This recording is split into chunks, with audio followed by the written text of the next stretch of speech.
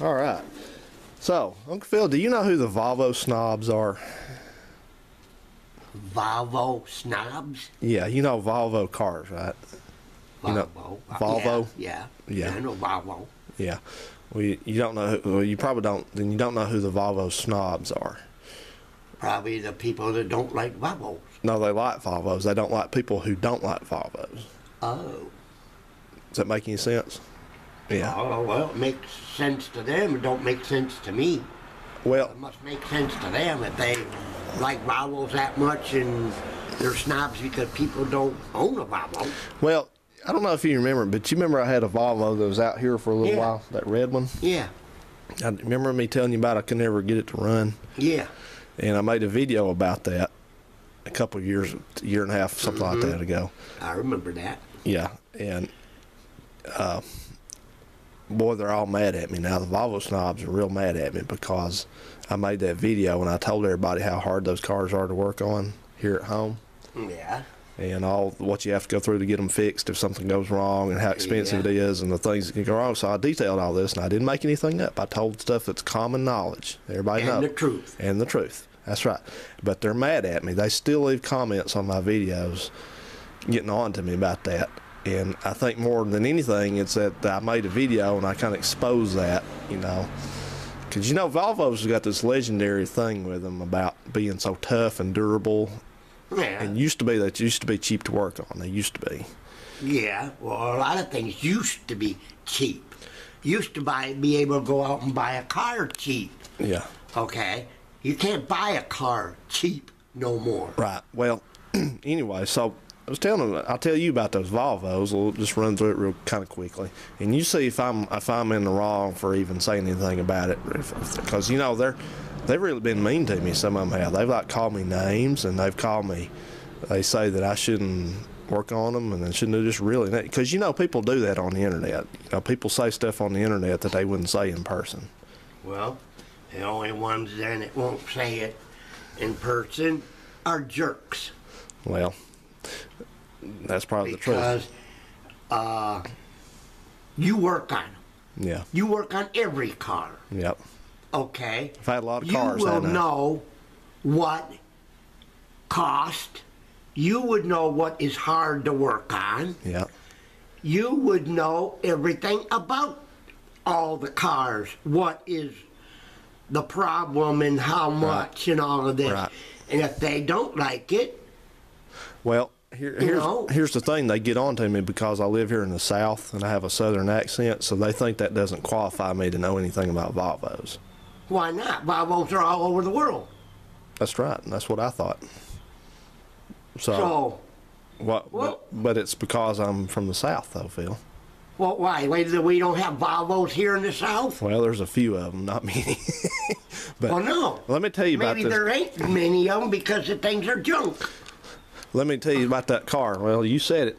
Yeah, I said it, and I'll say it again. They're junk. Let me tell you about that car. When I bought that car, it was from Craigslist. You know that thing where you buy and sell stuff for free.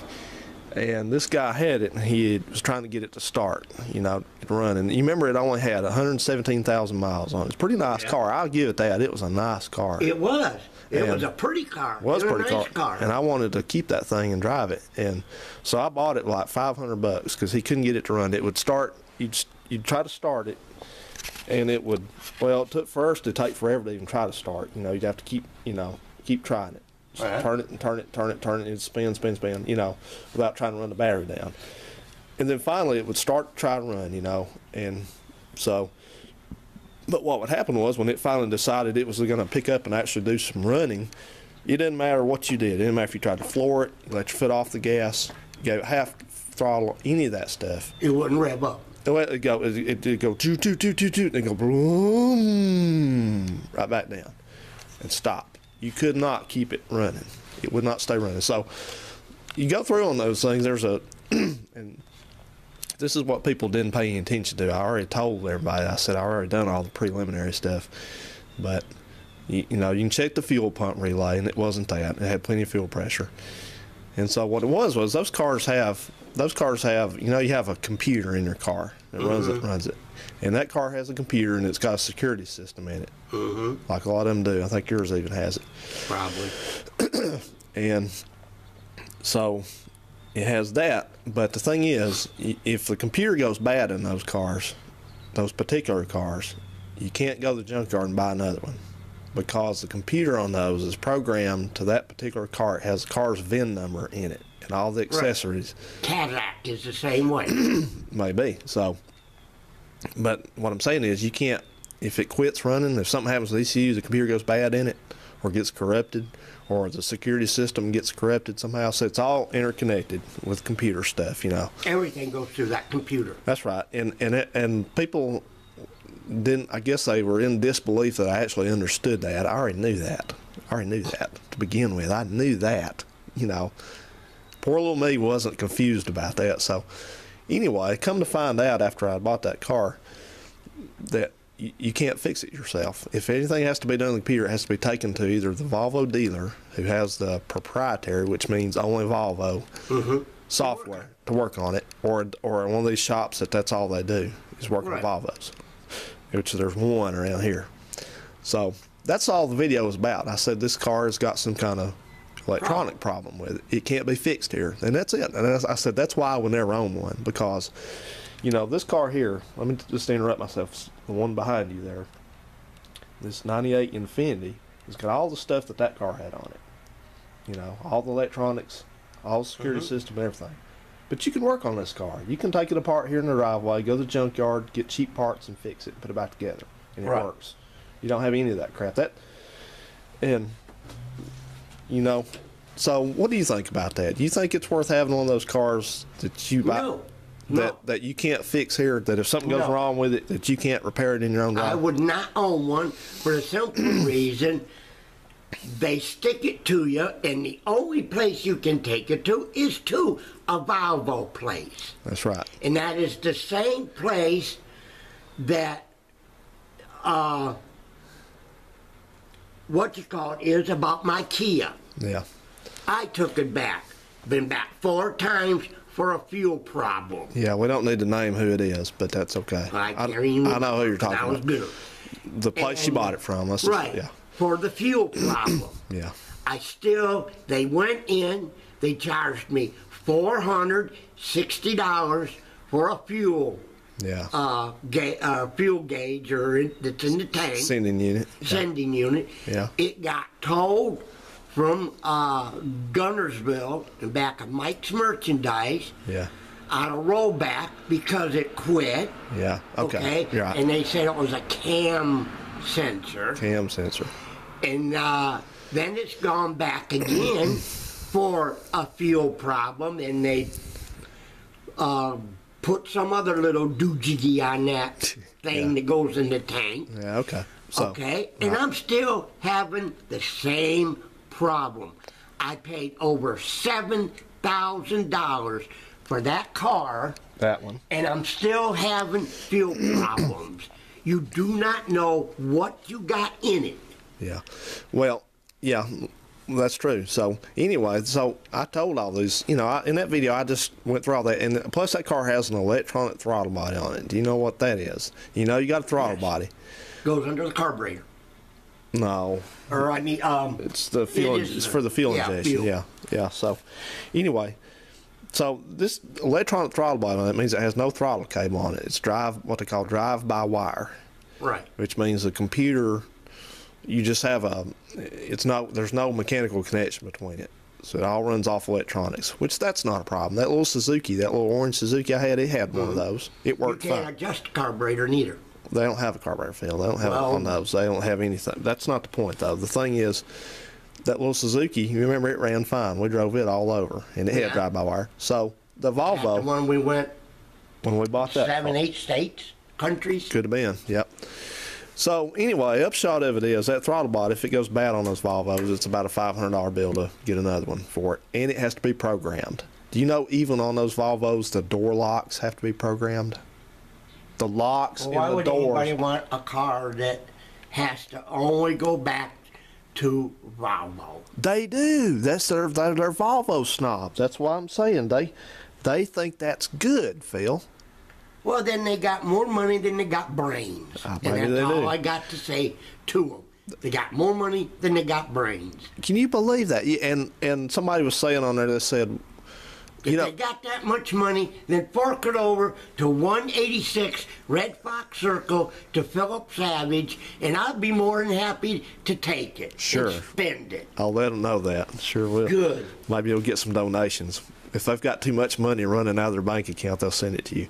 There you go. So they've been on me. The Volvo snob's been on me. First they say, well, you're just a hick. You don't understand those cars. And then they'll say, well, you should have known some of those cars have problems. All cars have problems. All of them. There isn't a car Just made not that bad. does not have problems. But Volvo has a problem to where only Volvo can work on them. And they say, you know what they've been saying now? They've been saying there's a few of them.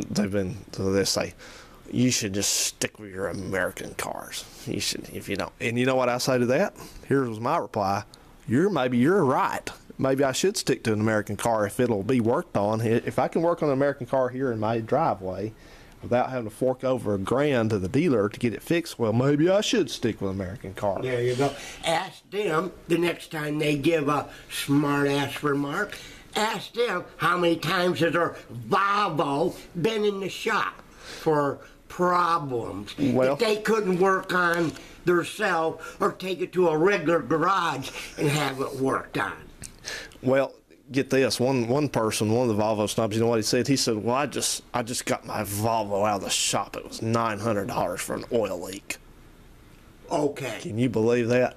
I said, amen. $900. I said, for an oil amen, leak. brother. Amen, brother. Yeah. And there's a guy who's a real nice guy who works on Volvos on his You should channel. have asked him how far his head was stuck up their rear end, too.